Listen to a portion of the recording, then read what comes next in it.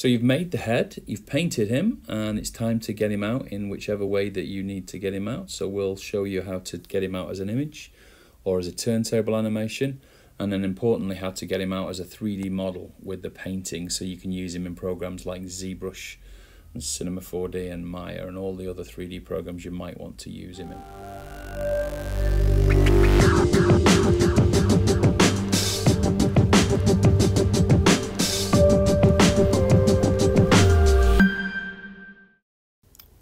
So last week we looked at sculpting a basic stylized head, and that's this guy here on screen. And the last part of the video was where we posed him in this, he's kind of got one eye open and a bit of a sneer. So this video, especially this particular part of it, is about what we can do next with him to get him out to other programs. And there's a couple of options that you have to get the image out, or a render of the image, or even an animation. And then there's also an option where we can get out the model, and we can do something with that model in ZBrush or Cinema 4D or Maya or whatever other 3D program you choose. The second video, the one that follows this, will be for a little bit more advanced people, which will be if you want to then do something with that in ZBrush, for example, and we'll work out how to do something with the texture map and what we call projecting. So if you're into a higher level, if you're basically a higher level artist at this stage, you might want to think about going and looking at that video after this one. So getting things out first of all. So before we do get anything out, let's just check that we've got everything correctly. So if you look over, make sure you're in the menu here on the right, and then have a look at the objects. And then in there you can see you've got your camera, image plane, and your default lights at the top. Don't worry about any of them. But we've got a head, and you can turn that on and off. And we've got a lower teeth, which says lower teeth combined. So that's upper teeth and lower teeth combined into one. And we've got the eyes combined into one as well. So it's two eyes, but combined into one object. So we've got three objects making up this entire head, and we want to export all three of them out. So before we export the model, let's just do some let's export some images and animations. So to do that, go back, and then down at the bottom here of the default menu, you've got four options at the bottom, and the one we're going to focus on is the one on the far right, the little arrow with the square. So if we click that, and you'll see you've got render, texture, and 3D model. So we're going to focus on the render and the 3D model. So render first. So if we click render, and we've got lots of options here, and you can scroll up as well. There's options at the bottom. So if all we wanted was a screenshot, we could just use export screenshot at the bottom. But say we wanted a turntable, you've got lots of options here. So you've got the size of the turntable, that's 720 or 1080p. So that's the size of the pixels on the animation you'll export out. You've got a framing option, which I'd suggest you leave until you know more about the scaling of what we're doing. We've got a tilt, which we, again, don't touch that until you know what you're doing. That would rotate the head around and give you a different angle, so we don't want that. You can actually just frame the selection like that, which I quite often do. And then the frames, we've got it set to 48 over 2 seconds. So let's set that a little bit higher. So let's set that to, let's try 5 seconds. And that's going to give us 120 frames. So we've got everything we need there, and just generate turntable. Now what that's going to do, it's going to work the head, going to work it around and render it all the way around, and then we can save it wherever we want. So I'll just save it to my photo library. Let's have a quick look at what we've got. That's the one I did earlier. I've got this one here.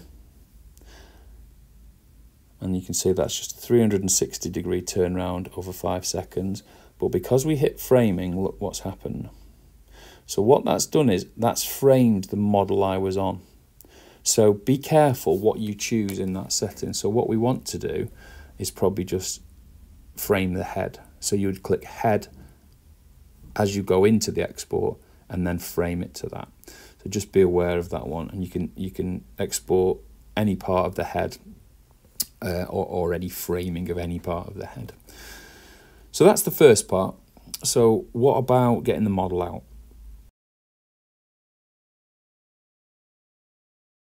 So the model is exactly the same.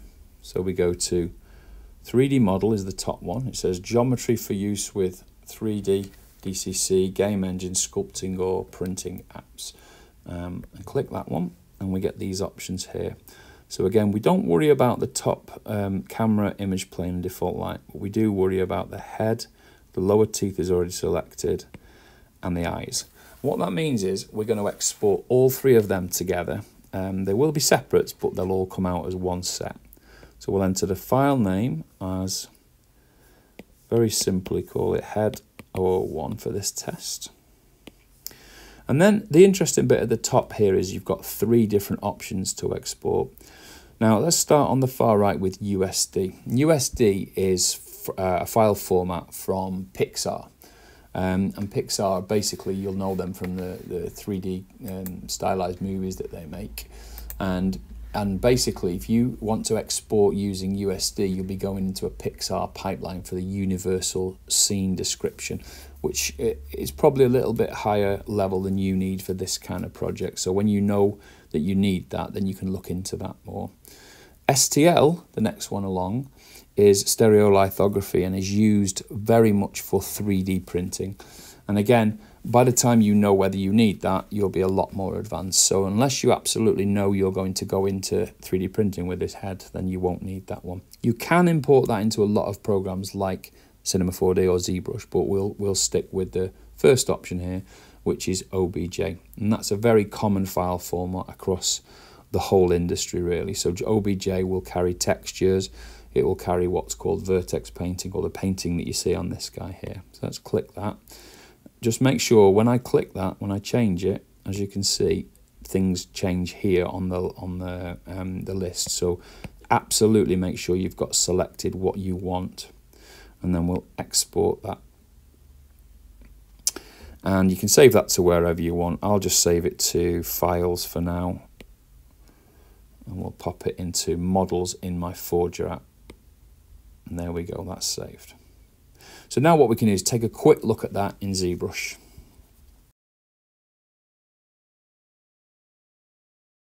So if you open ZBrush, I've got my tool menu over here on the right hand side. If you can't find it there, it would be here at the top.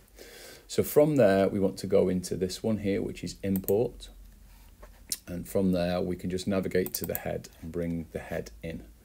And you'll see it down here. I'll just this little R will clear down any other things you've got open in ZBrush. Now the head is basically loaded in. It just needs bringing into the document canvas. So basically if we just drag and leave it open like so, and then hit keyboard T, or this button here, that makes it editable. And now we can move it around and have a look at what we've got available to us. Now the heads come in this bright red colour because of the material settings over here. And that means it's set to default red wax. So quickly we can just change that to something else. You can change it to lots of different options. There's loads of different skin-like shaders here that you can try. A good one as an average would be that one, which is just skin shader, or any of the ones that are called skin shader 4 or whatever numbers your version of ZBrush has. It looks a little bit different than it does in Forger at the moment because of perspective being off here. So if we hit this button here, or keyboard P, that brings our perspective on. And you can put the floor on as well, exactly as you can in Forger. And you can see that we're now in a more familiar 3D space. So we can see that we're sitting in the middle of the floor, and we're in the same orientation as we were in Forger. Now, there's a way to see the grouping of this model. Let me just Shift and F will show us the wireframe. If you zoom in there, you can see it's all one color, and that means it's one poly group.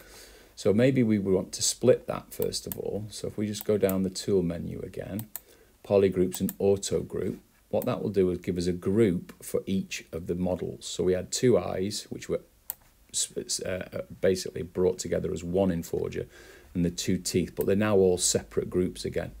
So if we now go into, close that one down, and we go up to subtool, and we want to split that subtool into groups, and then that will group split all of them. So we've now got a head again, 2 eyes, and the teeth up and down, exactly as we started in Forger. So you can split it back down. I'll turn the wireframe off, Shift and F again. So let's just merge these bottom ones again. So click the top one and go merge and merge down. Do it 3 or 4 times, and then we've just got all the teeth and the eyes and the head.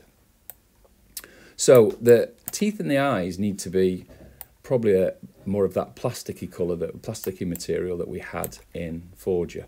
So we can go over here, and if we find something called toy plastic, that will change everything to that plasticky colour. But if I keep changing, it changes everything. It means it's not a permanent thing. So back to the toy plastic, and then if we just flood that, and the way we flood it is we keep just the M on here, so there's no mRGB or RGB, so that's material and RGB colour or M, which is just material. So we want material, and then we go, oddly in ZBrush, it's actually done through the colour fill, and then you just fill object. And you can't see any difference, but if I now change to skin shader 4 again, you can see that the plastic has remained on the teeth and the eyes. And that's one way that we can, basically, we can flood certain models with that more plasticky look.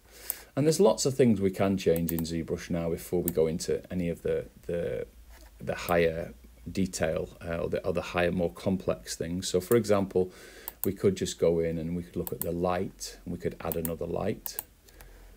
And that would definitely help us with the look of the model. Or we could even go into something called light cap here and add quite more significant light. And that can be moved around up here, and you can see now that that makes a big difference. So, or even we could change the colour on that and start making it a bit pinker, and you could start building up. If you were going to render it in ZBrush, that's the way you would start it. But that is essentially how you get your model into ZBrush. It's very, very similar in other programs in the fact that it will come in like this, but there will obviously be different processes to follow to get it in. Now we will do another separate video that will show you what you can do to make texture maps and how you can make this a more usable asset when it's come from Forger. But it's slightly higher than this introductory video. So if you're not used to ZBrush, then make sure you've gone through this kind of video or more videos that you can find that give you all the tips and tricks of how to get to this level. So we'll put a link into that next video, and it will get released on the same day as this one, so it should be there if you want to go and see it. Hopefully you've got everything you need from the video now to go and have a go at this, and don't forget, if you do want to bring it in as a different format, we've only done OBJ. If you do want STL, which was the other one, then that would be in here under Z plugin, import STL.